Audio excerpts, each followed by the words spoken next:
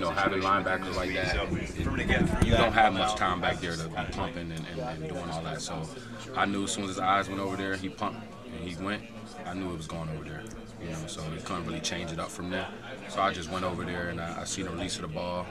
You know, you just track the ball, you know. And I feel like that's one of my strong suits is tracking the ball. So just did that and made a play for the team. So you kind of found out firsthand how strong Muhammad Abraham is. So how strong is he? I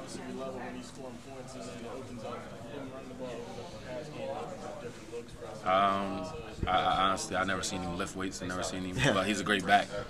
You know, but I never seen him lift weights. I don't know how strong he is. How fun, I guess, is it to go against the back of that caliber, and Corum too, for that matter? Just the challenge of continuing to run a game like that. I like challenging backs. You know, I feel like I'm a great player. You know, and I like to see other great players feel like they're great players, and you know, it comes down to them little, you know, details. You know, so making plays on the ball. You know, making plays when the guys are running the ball, and they're trying to make plays against you. You know, so it's always a challenge.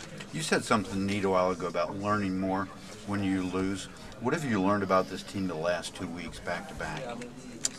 You guys.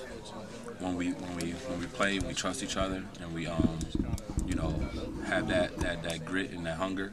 You know, we're unstoppable.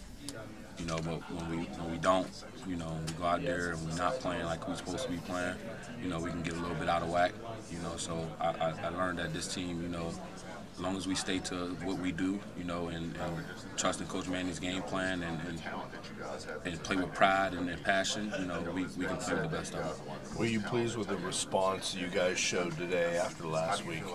Absolutely. You know, I don't think no guys hung their head, because when we watched the film last week, we knew that wasn't us as a defense. You know, so I don't think no guys hung their head and, you know, let the loss drag. You know, and I think they just came out here with a 1-0 mentality and was able to execute. What would you say about how Abdul performed in his first start? He played amazing. You know, being a freshman, you know, it's hard to come in, and especially playing a run team where you have to have gap. You know, you have to be gap responsible, and I think he did that today. And he played very fast.